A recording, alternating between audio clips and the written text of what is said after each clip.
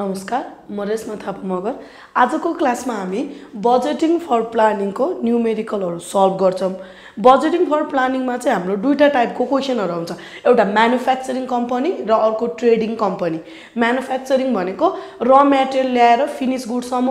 बनाएर मार्केटमा सेल गर्छ भने त्यस्तो कम्पनीलाई हामी म्यानुफ्याक्चरिङ कम्पनी भन्छौं। ट्रेडिङ कम्पनी भनेको अरूको सामान ल्याएर जस्ट बेच्ने काम मात्र गर्छ, ट्रेड गर्ने काम मात्र गर्छ भने त्यस्तो कम्पनीलाई हामी के भन्छौं? Trading company. अब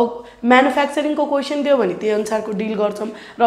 ट्रेडिङ कम्पनीको पनि यसको छुट्टै टाइपको अब जस्तै र मटेरियलहरुको कुरा, फिनिश गुडको कुरा हुँदैन यसमा र यसको लागि पनि आफ्नै फर्मेट अनुसार नै हामी न्यूमेरिकलहरु सल्भ गर्छौं। हामीसँग यहाँनिर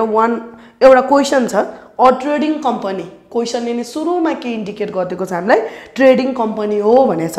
A trading company has presented the following information. Trading कम्पनीको चाहिँ हामीलाई तलपट्टि इन्फर्मेसनहरु दिएको छ। मन्थ दिएको छ जन, फेब, मार्च र अप्रिल। अब सेल्स चाहिँ रुपीजमा दिएको छ 8 लाख, 7 लाख, 6 लाख र 6 लाख। हामीलाई चाहिँ यसरी के दियो? सेल्सको रेभिन्यू रुपीज दियो। The gross profit margin on sales will be 40%. अनि चाहिँ हामीलाई ग्रोस प्रॉफिट चाहिँ सेल्स को 40% छ भनेपछि कस्ट अफ गुड्स सेल्स चाहिँ कति हुन्छ? रिमेनिङ 60%। त्यति आउँछ। अनि the merchandise inventory will be equal to meet next month sales need. अब इन्भेन्टरी चाहिँ कसरी मेन्टेन गर्ने रे? अर्को महिना जति चाहिँ सेल्स गर्ने टार्गेट छ त्यही अनुसारको मेन्टेन गरेर चाहिँ के राख्छ मर्चेन्डाइजले चाहिँ इन्भेन्टरी मेन्टेन गर्छ भन्यो। अनि operating expenses and selling expenses will be 10% and 20% of के को भन्यो? Sales revenue. हाम्रो अपरेटिङ एक्सपेन्सेस 10% र सेलिङ एक्सपेन्सेस चाहिँ कति पर्सेन्ट दियो हामीलाई? 20%। के को निकाल्ने भन्यो? सेल्स रेभिन्यू को रेस्पेक्टिभली एक्सक्लुडिङ डेप्रिसिएसन। अब डेप्रिसिएसन यहाँ इन्क्लुड हुँदैन, रुपीज 10,000 जसरी पनि एक्सक्लुडिङ भनेको छ भने चाहिँ यो रेकर्ड गरेर परेन। अब रिक्वायर्डमा 1 नम्बरमा भने हामीलाई merchandise purchase budget for the 3 month ending के भनेछ क्वेशनले? मार्च। अब ए नम्बर 1 नम्बरमा हामीलाई मर्चेन्डाइज परचेज बजेट 3 महिनाको बनाउनु छ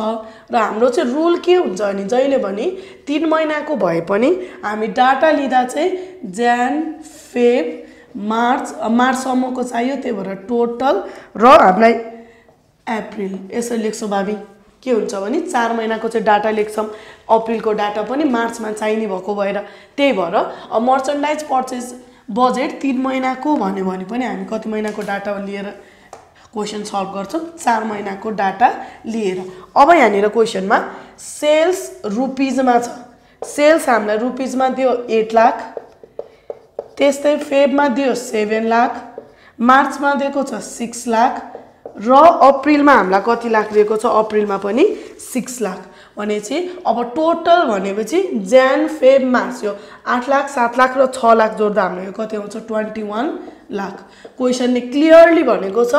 ग्रोस प्रॉफिट चाहिँ सेल्स को कति पर्सेन्ट निकाल्ने भनेर 40%। हैन, ग्रोस प्रॉफिट मार्जिन चाहिँ सेल्स को 40% भन्यो। 8 लाख को 40% 3,20,000, त्यस्तै 2,80,000, यहाँनिर 2,40,000, 21 लाख को निकाल्दा आयो 8,40,000 र यो आयो 2,40,000। हाम्रो सेल्समा ग्रोस प्रॉफिट लेस गर्यो भने यो हाम्रो के आउँछ? Cost of goods sold. यसलाई हामी लेख्छौं कस्ट अफ गुड्स सोल्ड। अब यो आयो हामीसँग 4,80,000, 4,20,000, यो आयो 3,60,000, 12,60,000 र 3,60,000।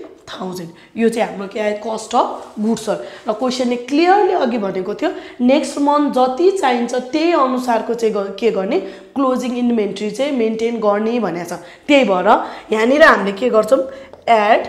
Closing stock. अब क्वेशनले क्लियरली के भनेको छ? Next month. हैन, अब जनको लागि नेक्स्ट मन्थ भनेको फेब्रुअरी। फेब्रुअरीमा 4,20,000 को सामान चाहिँ के छ? कस्ट अफ गुड्स सोल्ड छ। अब यो वर्ष मेन्टेन गर्दा त्यही 4,20,000 यता ल्याउँछौ भनेपछि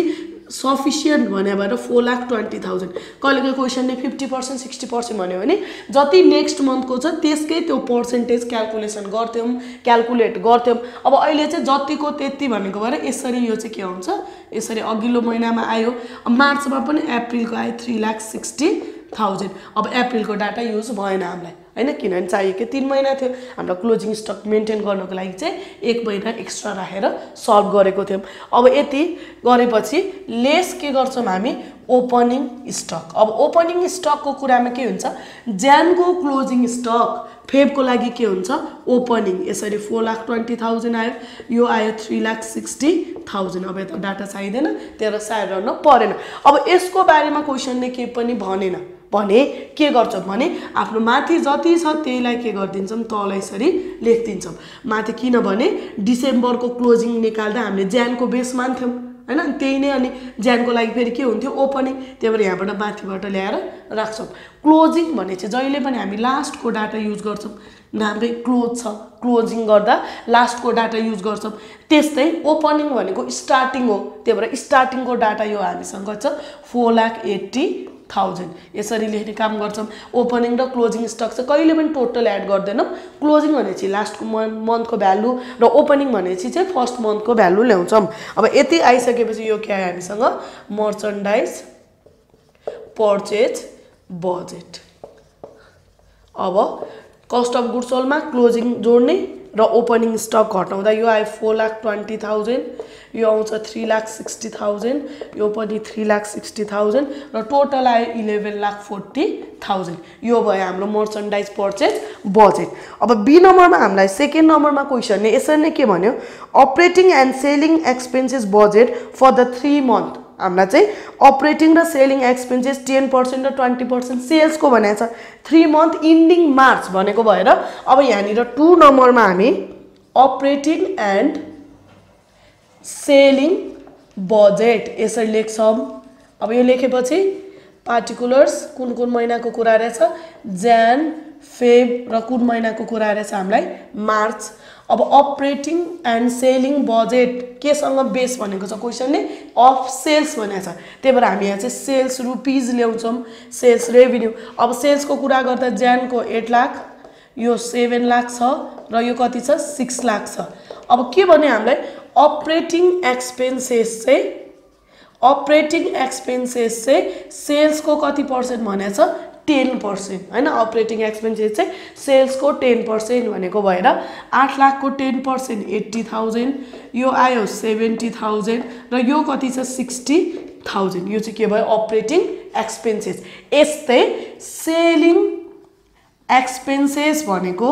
सेलिङ एक्सपेन्सेस हामीलाई कति पर्सेन्ट भनेको थियो क्वेशनले 20% यो आयो 1,60,000 यो 1,40,000 र यो कति 1,20,000 20% अफ के गर्दै निकालेको सेल्स को यति जोडेपछि यो नै हामीलाई के आयो total operating and selling budget अब दुईटा एक्सपेन्सेसहरु जोड्ने यसको टेबल यति नै भनेपछि यो आयो 2,40,000 यो आयो 2,10,000 र यो चाहिँ के आयो 1,80,000 यहाँ चाहिँ के भनेको छ इन्डिकेटै गरेर अपरेटिङ र सेलिङ बजेट हैन त्यही भएर यहाँनिर कुन एक्सपेन्सेस मात्र राख्छौं हामी अपरेटिङ एक्सपेन्सेस र सेलिङ एक्सपेन्सेस मात्र इन्क्लुड गर्छौं हामीसँग अर्को एउटा क्वेशन छ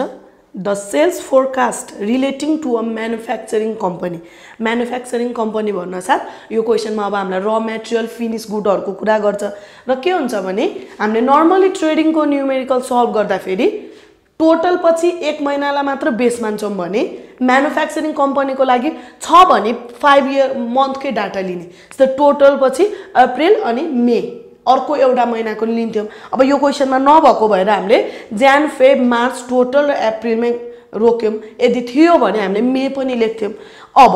यो पछि क्वेशनले दियो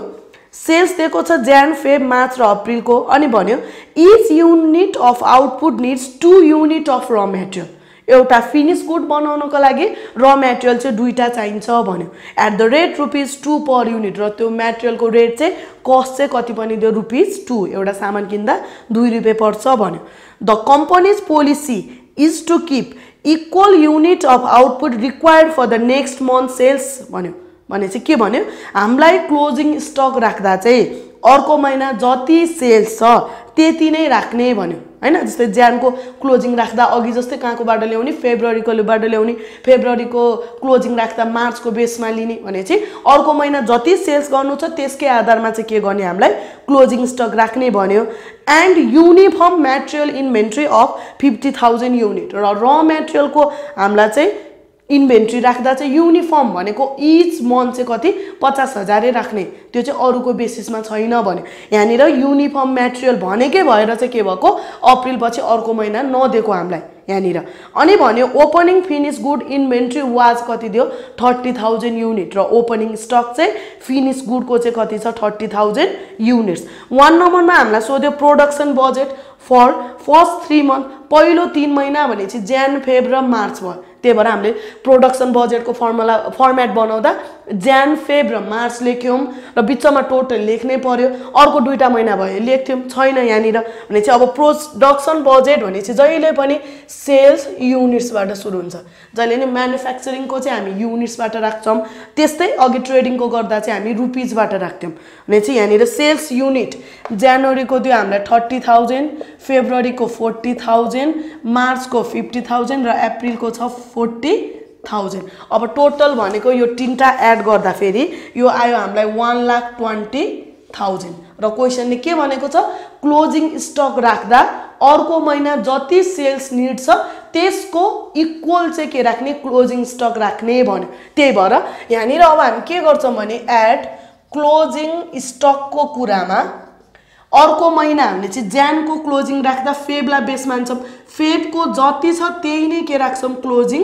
स्टक त्यस्तै मार्चको पनि जतिको त्यति नै यता ट्रान्सफर गर्छौं र अप्रिलको केसमा कति ल्याउँछौं 40,000 यहाँनिर डाटा छैन हैन नभएको भएर यहाँनिर लेख्दैन अब के हुन्छ एउटा महिना जुन ज्यान छ त्यसको क्लोजिङ नै फेबको लागि चाहिँ के हुन्छ यो ओपनिङ स्टक अझ यहाँनिर closing stock of finish goods लेख्दा नि राम्रो हुन्छ यसरी लेख्छौं हैन किनभने सेल्स गर्ने कुन हो फिनिश गुड हो त्यही भएर फिनिश गुड लेख्दियौं यस्तै लेस के गर्छौं opening stock of finished goods यसरी फिनिश गुड्स सुद्धा गरेर लेख्ने अब के हुन्छ ज्यानको क्लोजिङ नै फेबको लागि के हुन्छ ओपनिङ त्यही भएर यसरी सार्दिन्छौं यहाँनिर चाहिँ यो कति आयो 50,000 अब यसको डाटा छैन त्यही भएर लेखिरहन परेन नत्र 40,000 नै जान्थ्यो यतापट्टि जाँदा अब यहाँनिरको क्वेशनले के दिदियो ओपनिङ फिनिश गुड चाहिँ हाम्रो कति छ रे 30,000 छ भनेर चाहिँ क्वेशनले दियो यदि नदिएको भए आफू भन्दा माथि जति थियो त्यही नै ल्याउँथ्यो एक्ज्याक्ट त्यही नै छ हैन नभएको भए यो 30 नै लेख्थ्यौ र क्वेशनले पनि कति नै दियो 30,000 नै दियो अब रुल के छ क्लोजिङ भने चाहिँ जहिले पनि हामीले लास्टको भ्यालु लेख्छौं त्यस्तै ओपनिङ भने चाहिँ के गर्छौं फर्स्टको भ्यालु लेख्छौं क्लोजिङ भने कहाँको राख्ने लास्टको र ओपनिङ भन्यो भने कताको राख्ने हामीले फर्स्टको राख्ने भने चाहिँ फर्स्टको राख्दा 30,000 लेख्यौं अब यति गर्दा फेरि यसलाई नै हामी के भन्छौं प्रोडक्सन युनिट्स अब प्रोडक्सन युनिट निकाल्दा फर्स्टको सँग क्लोजिङ जोड्ने र ओपनिङ घटाउँदा यो आयो 40,000 यो छ 50,000 र यो छ 40,000 र यो आयो 1,30,000 यो चाहिँ के आयो हामीलाई प्रोडक्सन युनिट्स अब बी नम्बरको रिक्वायर्डमा material purchase budget for the first 3 month अब 3 मन्थ को भन्यो त्यही भएर मटेरियल पर्चेज बजेट को फर्मेट हाम्रो जनवरी फेब्रुअरी र मार्च लेख्यौं टोटल पछि किन लेखेनौं भन्दा हामीसँग अप्रिल को डाटा छैन त्यही भएर चाहिँ हामीले अप्रिल भनेर लेखेनौं नत्र रिमेनिङ मन्थहरु चाहिँ हामीले पछाडी लेख्दिन्थ्यौं अब के हुन्छ पर्चेज बजेट गर्नको लागि यो प्रोडक्सन युनिट जुन निकाल्यौं त्यहीबाट स्टार्टिङ गर्छौं हामी यहाँनिर अनि चाहिँ यहाँनिर प्रोडक्सन युनिट्स अब प्रोडक्सन युनिट हामीलाई कति दियो 40,000 50,000 त्यस्तै 40,000 र टोटलमा छ 1,30,000 र हामीलाई क्वेशनले सुरुमै भनेको थियो हरेक फिनिश गुडको लागि दुईटा र मटेरियल चाहिन्छ भनेर हैन अब यसलाई नि हामी के भन्छौं युजेज रेट भनेको 2 युनिट्स चाहिँ हामीलाई के छ रिक्वायर छ एउटा फिनिश गुड बन्नको लागि दुईटा चाहिँ के चाहिन्छ र मटेरियल चाहिन्छ भने यो नै के आयो हाम्रो र material consumption raw material consumption अब raw material consumption गर्दा यो 80,000 यो छ 1 लाख त्यस्तै मल्टिप्लाई गर्दा यो 80,000 आयो र यो आयो 2,60,000 50,000 भने चाहिँ अब यो के तिर गइसक्यो सुरुमा फिनिश गुडको कुरा थियो अब हामी चाहिँ त्यसलाई युजेज डेटसँग मल्टिप्लाई गरेर यो चाहिँ हाम्रो के आइसक्यो र मटेरियल तिर पुगिसक्यो र क्वेशनले क्लियरली भनेको थियो ओपनिङ र क्लोजिङ चाहिँ हाम्रो चाहिँ युनिफर्म भनेको छ युनिफर्म कति भन्यो हामीलाई क्वेशनले 50,000 युनिट चाहिँ युनिफर्म के छ मटेरियलको स्टक छ भने हैन त्यही भएर यसमा चाहिँ अब हामीले नेक्स्ट मन्थहरुबाट ट्रान्सफर गर्न परेन नत्र अर्को महिना जति छ त्यसको कति पर्सेन्ट वा इक्वल भनेको छ भने जतिको त्यति ल्याउँथ्यौ भनेपछि यहाँनिर एड क्लोजिङ स्टक अफ यसरी लेख्दा र मटेरियल त्यस्तै के लेख्छौं हामी लेस ओपनिङ स्टक अफ र मटेरियल यसरी लेख्छौं अब के हुन्छ र मटेरियलको केसमा युनिफर्म कति थाउजन्ड भनेछ हामीलाई 50,000 यसरी चाहिँ सबै ठाउँमा कति लेख्छौं हामी 50,000 ओपनिङ क्लोजिङ चाहिँ जहिले पनि 50,000 नै मेन्टेन गर्ने भन्यो अब फर्स्टको लास्टको लिदा 50,000 भयो र फर्स्टमा पनि कति नै छ 50,000 नै छ भने चाहिँ यो चाहिँ हामीलाई आयो अब मटेरियल पर्चेज अब मटेरियल पर्चेज चाहिँ कसरी निकाल्छौं हामीले र मटेरियल कन्जम्पसनमा क्लोजिङ जोड्यो र ओपनिङ लेस गर्दा हाम्रो आयो 80,000 1 लाख यो पनि छ 80,000 र यो आयो 2,60,000 अब के भनेको थियो क्वेशनले सुरुमै each unit of output needs 2 unit of raw material चाहिँ 2 युनिट चाहिन्छ at the rate रुपीस कति छ 2 अनि चाहिँ हामीलाई एउटा युनिटको कस्ट पर युनिट जुन रुपीस मा दिन्छ त्यो राख्नु पर्यो झुकिनु भएन रुपीस वाला चाहिँ यहाँ राख्छौं अनि चाहिँ यहाँनिर रुपीस अहिलेको लागि चाहिँ कति नै दिएको छ हामीलाई 2 नै दिएको छ यति गरेपछि यो के आयो हाम्रो मटेरियल पर्चेज अघिसम्म रुपीस मा थियो युनिट मा थियो अब यो केमा कन्भर्ट भयो रुपीस मा हैन कतिवटा सामान चाहिन्छ 80,000 वटा र मटेरियल चाहिन्छ एउटाको 2 रुपैयाँ भनेपछि यो आयो 1,60,000 यो आयो 2 लाख त्यस्तै यो आयो 1,60,000 र 2,60,000 इन्टु 2 गर्दा यो कति आयो हामीलाई 5,20,000 अब यसरी मल्टिप्लाई गर्दा नि हुन्छ अथवा यो तीनटा टोटल गर्दा पनि यो चाहिँ के हुन्छ एक्ज्याक्ट त्यही 5,20,000 आजको क्लास यति नै अरु च्याप्टरहरुको भिडियोको लिंक तल डिस्क्रिप्सनमा राखेका छौं धन्यवाद